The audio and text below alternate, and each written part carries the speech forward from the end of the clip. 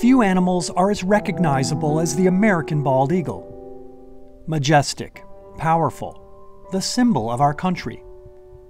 It's hard to believe that in New Jersey, there was a time when this bird was on the brink. It barely existed. We were down to one nesting pair, and the reason for that near extinction was because the wide-scale use of DDT was accumulating in the fatty tissues of the birds. And the impact it had was when they would lay eggs, the shells would be too thin to withstand incubation. Birds would lay their eggs, sit on them to incubate them, the eggs would break.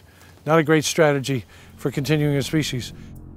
Dichlorodiphenyl trichloroethane, DDT, was an insecticide used in agriculture. The United States banned its use in 1973. Along with the Clean Water and Clean Air Acts, this was the turning point for eagles and many other animals. We brought in young eagles from Canada where they were not endangered, and that helped to spur the recovery with a second nest in 1989, a third nest in 1990.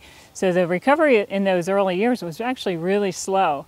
We really did not know for sure that this was going to be a success. Want me to send some people over there? Today, biologists from the Endangered and Non-Game Species Program, along with volunteers and staff from Duke Farms, are banding yet another pair of birds born in New Jersey. It's a fun tree. Sycamores are awesome. A nest has been on this property since 2004. The obvious reason for caring about these endangered species is that they are indicators of the health of the environment and what's impacting bald eagles. You know, if DDT is building up in the fatty tissues of bald eagles because they're at the top of the food chain, guess what? It's also going to be in mother's milk and in human tissue, and it's going to have impacts on human health as well. Specialists remove the birds from the nest, temporarily of course. Mom and Dad are nearby, but not thrilled. When we can intervene and get at the cause of something that's impacting an endangered species, we're really protecting human health. Once on the ground, biologists draw blood and chart measurements, which will be added to an eagle database. This fledgling is hooded to help keep it calm during the process, which also includes banding. A radio transmitter will allow researchers to track it once it leaves the nest. If we want to live with eagles in New Jersey, which I think everyone does, they require some respect from us in terms of having some habitat area, not being disturbed too often. It's one of those species that people are willing to make some sacrifices in order to have them around.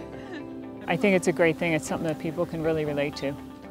Here in the Garden State, eagles have returned in great numbers, from one nesting pair to around 200. We've made an awful lot of progress. It would be a shame to go in the wrong direction. I mean, the fact that we have 200 eagles nests in New Jersey, that is wonderful news. This is one of the environmental success stories. In 40 years, we have eagles as a viable population in New Jersey. Sometimes, despite ourselves, we get things right.